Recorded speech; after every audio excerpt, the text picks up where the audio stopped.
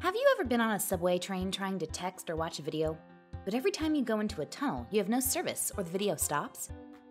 Or when you're in a large supermarket and miss texts and calls about what groceries to pick up?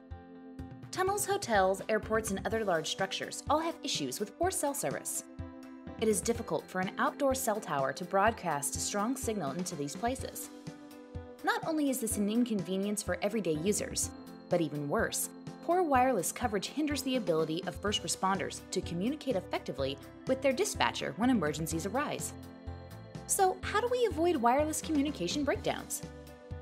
The solution is a distributed antenna system, or DAS, and it consists of advanced electronic equipment, fiber optic cable, and small inconspicuous antennas that are installed in large buildings to provide all these services.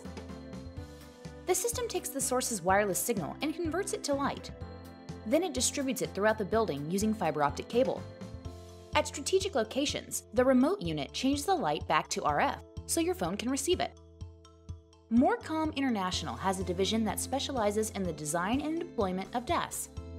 Our engineers study each individual case and design a custom solution for each application. Here at Morcom, we have over 12 years of experience providing DAS systems. Contact us for an estimate